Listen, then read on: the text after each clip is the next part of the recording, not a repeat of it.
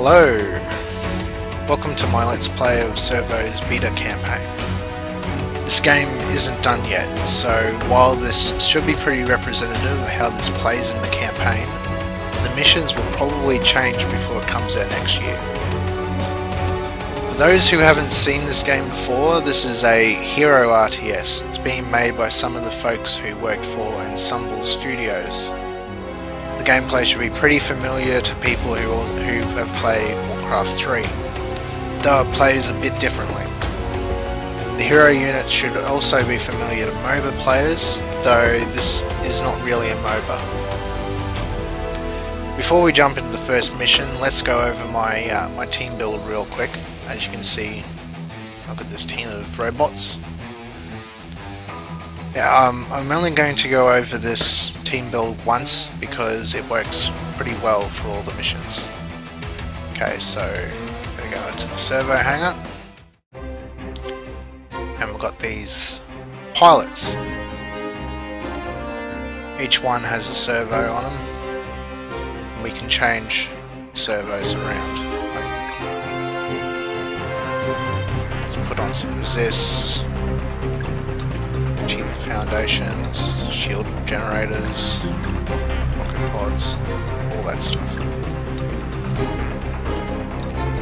So I'm going to go, I only use these three in the campaign, so I'm just going to go over these three. You got, so these heroes, they're kind of like, and their items are kind of like your deck of cards from Age of Empires 3. So you slot them onto these robots and they either change the stats of the robot, your entire force, or give an ability. In this case it gives an ability called Volley, and then at age 3 it turns into Hail Mary. Same for this one.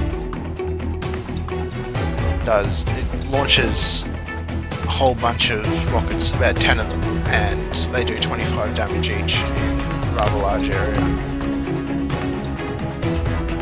Backing that up, I have a rifle as my main weapon, better stunning laser rifle. Using that and this Gorgon visor, I get somewhere around 13% chance to stun. Rather than being 8 seconds, it's like 14 seconds. There's also a little bit of health from the early access racer, torso, and some move speed.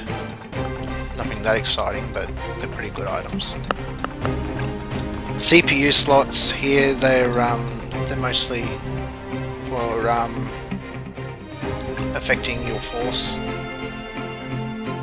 So I don't have very good ones at the moment, so these kind of just hold the places in. This is my second servo. It's piloted by Blink. Blink teleports around. It's got a bit of a cooldown on it, but you can use it to pull your ass out of the fire pretty well. It goes nearly double rifle range away from where you were. And yes, it works very well for a character like this where I've got lots of armor on her. These armor plates have got 13 armor on that and about 10 on that, which adds up to 23. Which would reduce this, for every point of armor you reduce the incoming damage by 1 DPS. So with those two items, that one is brought down to 3 DPS, and that one's brought down to 8. Starts at 21. Now she's got a freezer. It doesn't proc very much, but I thought I might as well put it on the melee.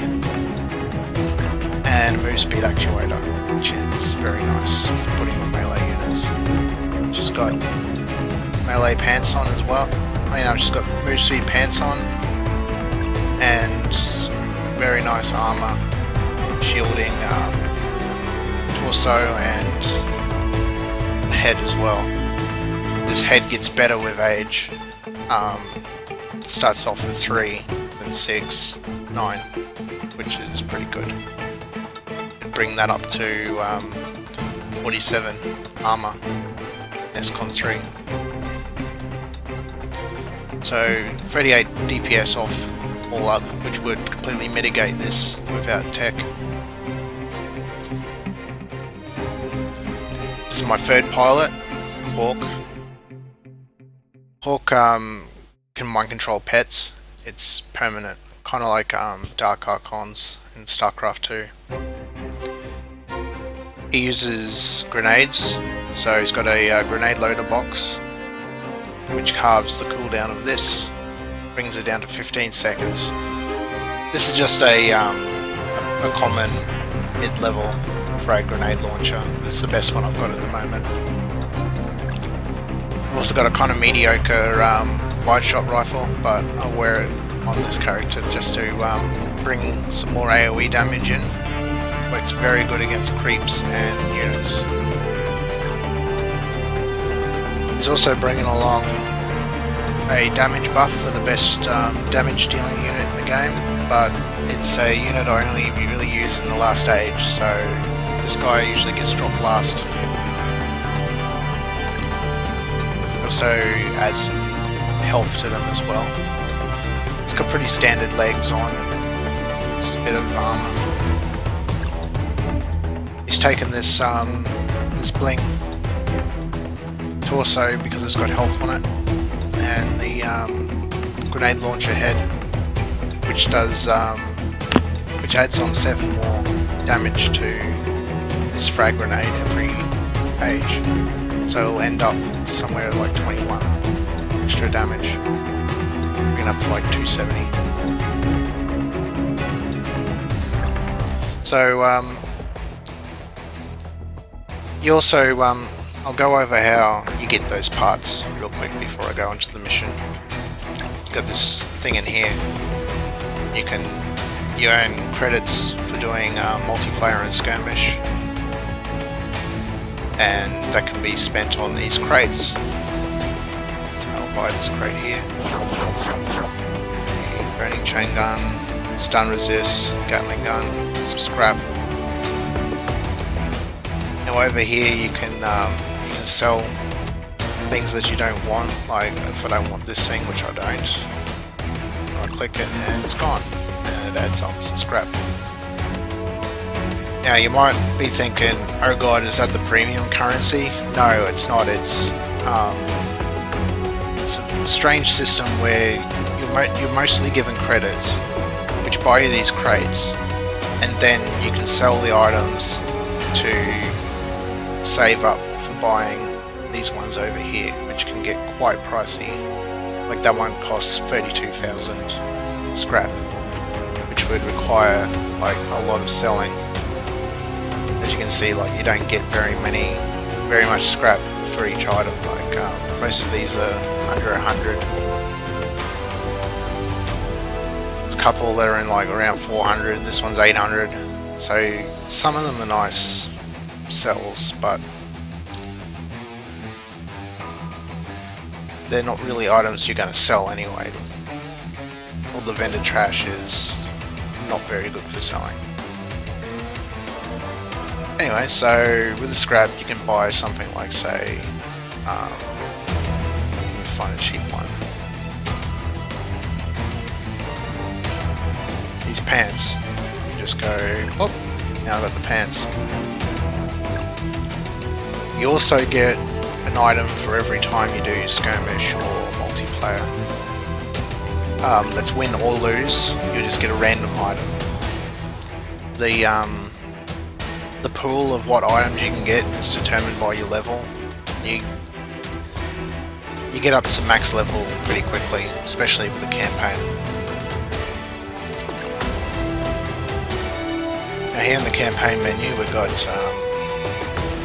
10 missions. It's going to be 25 when the game launches, but for now it's only 10. Okay, so you got your 4 difficulties here. These 3 are the only ones that give rewards. Easy doesn't even unlock the next mission, so it's basically only for a practice, but no one's really going to need it. Normal is pretty easy. Quickly explain how difficulty works in this game. While in this menu you've got these 3 discrete categories, it's actually on a sliding scale based on your level, which you can easily see in the skirmish menu. So down here it's 70 for me, is easy. If I bring it up to 80, because I'm level 8, that'll be normal. If I add another 10, I go into hard, and add another 10, it becomes insane. You can go 5 beyond that if you wanted to, for really insane, but I don't think the campaign menu does. As you can see, you get a light. I kind of just call them stars anyway, like a 3-star the mission, seems easier to say. And for doing each one on, you get a whole bunch of stuff, like you'll get this item for doing this mission on Insane. And this one, these are really good, I've had them before. Doing that on Insane will get you that.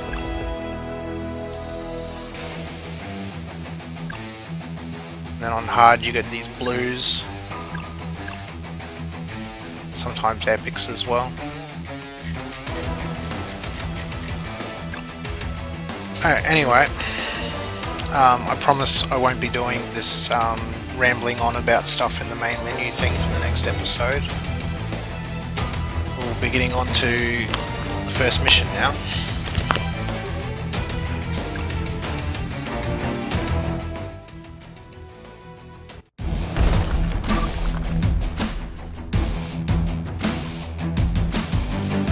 I'm not gonna read out the voices for these guys. None of it's voice acted either, so get reading. Now, I'll quickly explain some of the basics of this. This is your dropship. It's basically you on the map. This blows up, you're gone. This also applies in single player missions. Around your dropship you've got a drop zone. You also get it around the servos as well. And inside there you can build things, but you can't build them outside a drop zone. This thing here is a bloom well. Now this is a very strange bloom well, it's got infinite bloom. You never see this outside of this first mission. And we're going to put a refinery on it.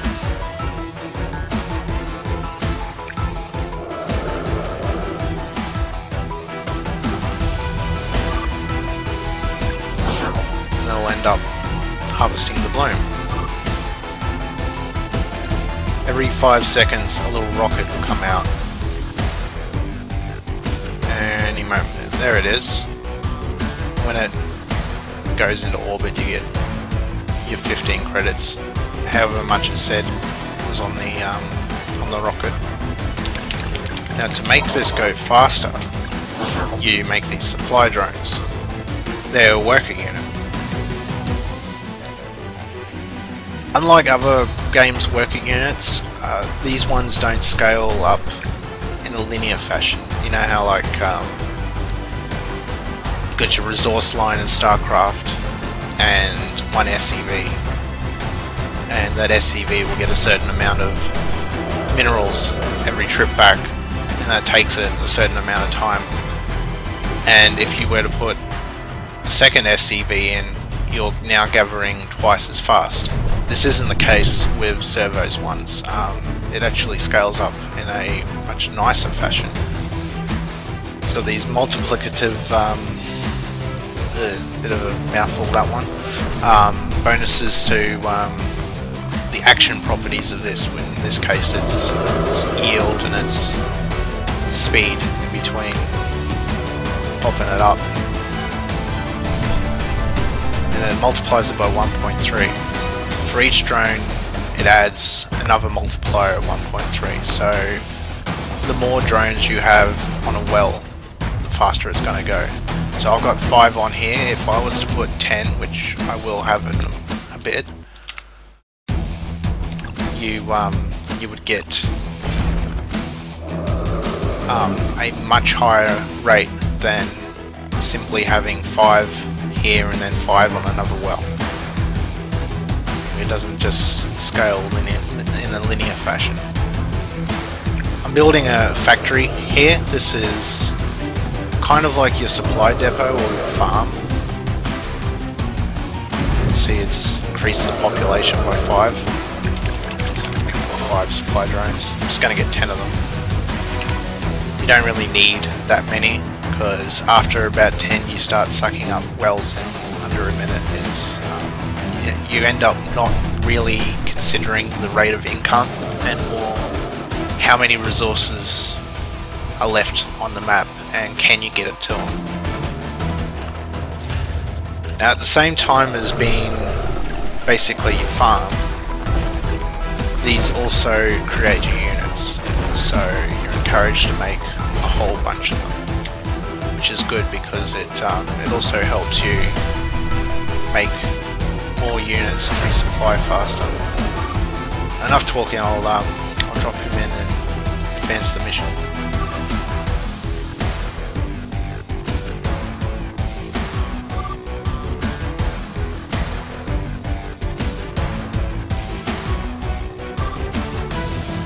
Now this is the first villain of the campaign, of the Dark Sun Pirates. They've all got purple hair for some reason. I forget what their backstory is. I think they were like scientists that went through to look at Earth and then they decided they wanted to just mine the bloom.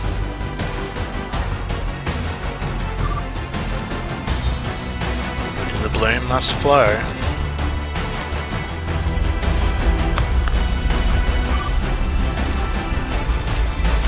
So I'm gonna grab Bruce here and get shooting. Yeah, see, my stun rifle has already paid off.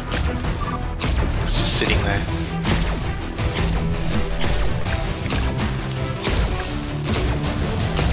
Now that all these factories queue up a whole bunch of units.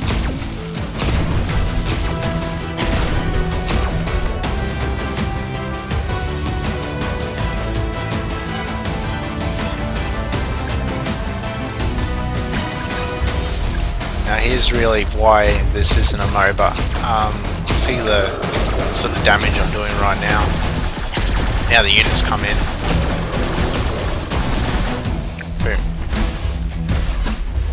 Your heroes really can't get much done by themselves.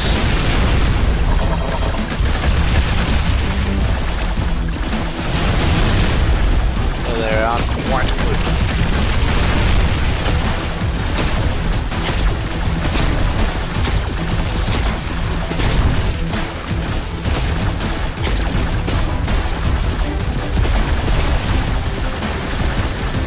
Pilot power here. It's like a truck.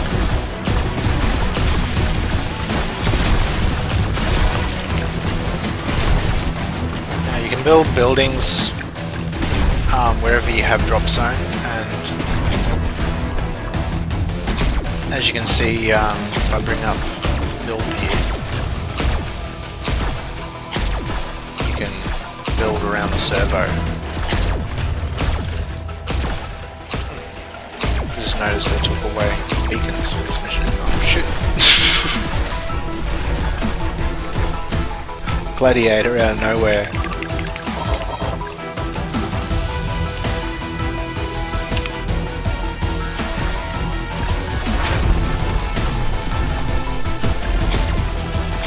Let's make a whole bunch of factories now.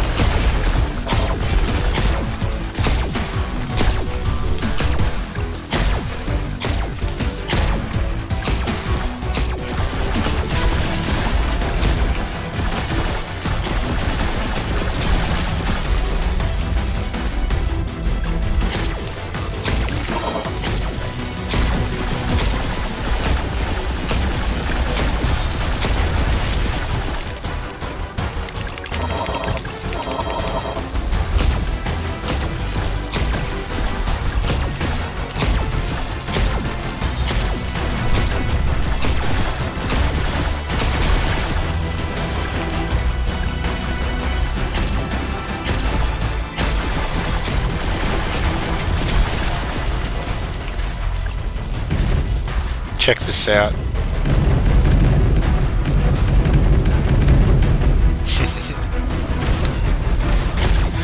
A lot of the maps take place in cities, so you've got this cool sort of thing with all these streets and suburbs and stuff.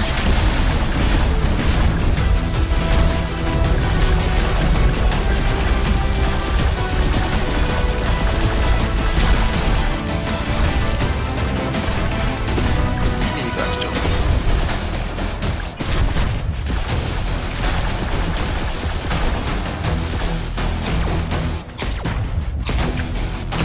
Get a heal beam out of the dropship. There's also beacons you can get, but they're not available on this mission.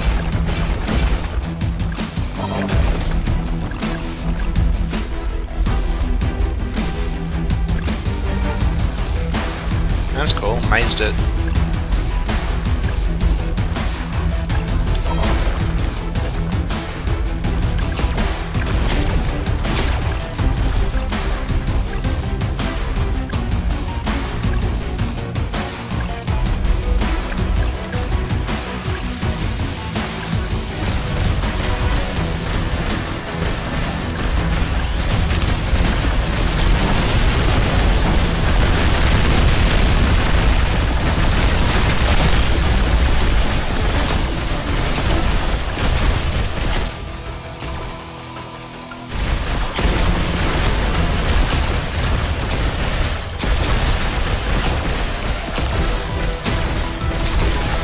Once you get the units out, this mission's really a pushover.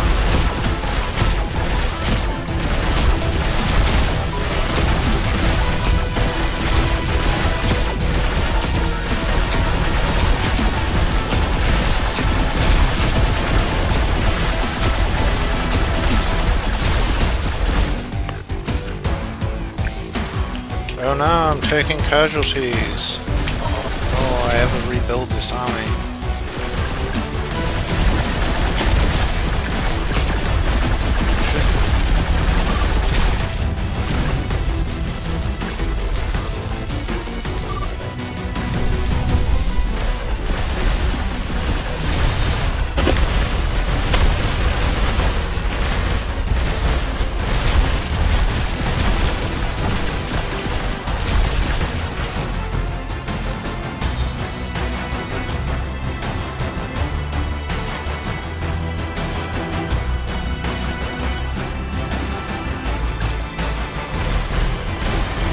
See how much slower it goes with one less. And she got three less. It's nearly half as slow as it was with these three on.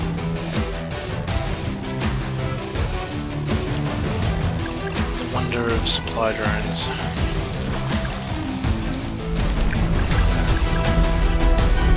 Bring my guy around. Because the drop zone is mostly tied to your servo, you've got to move your servos around to get your buildings up.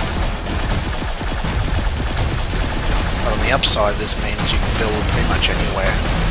You don't have to bring your little supply drones out to do it or anything like that.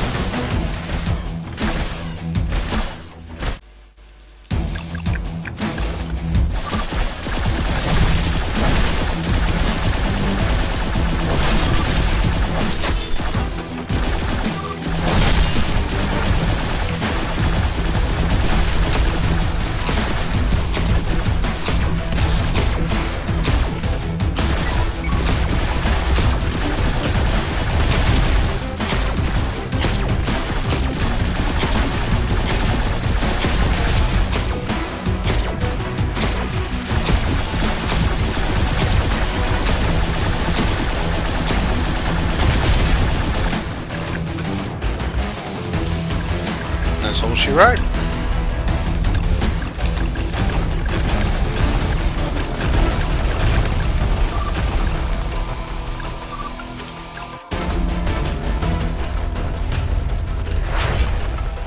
Gonna come again.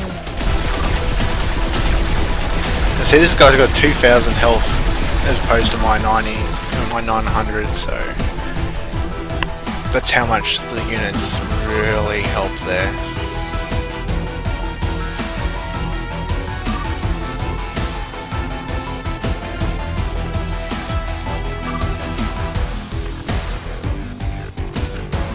dude's so purple, he's got purple eyes.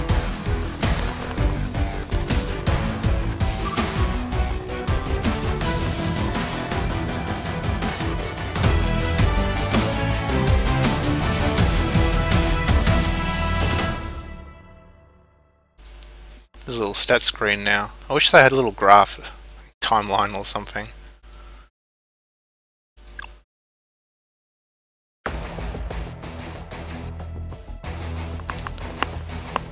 Okay, well that one was pretty long. I'm not going to go over any of that other stuff for the next one. I'm just going to go straight to the mission. Anyway, I'm going to stop this one and I'll be back in a moment.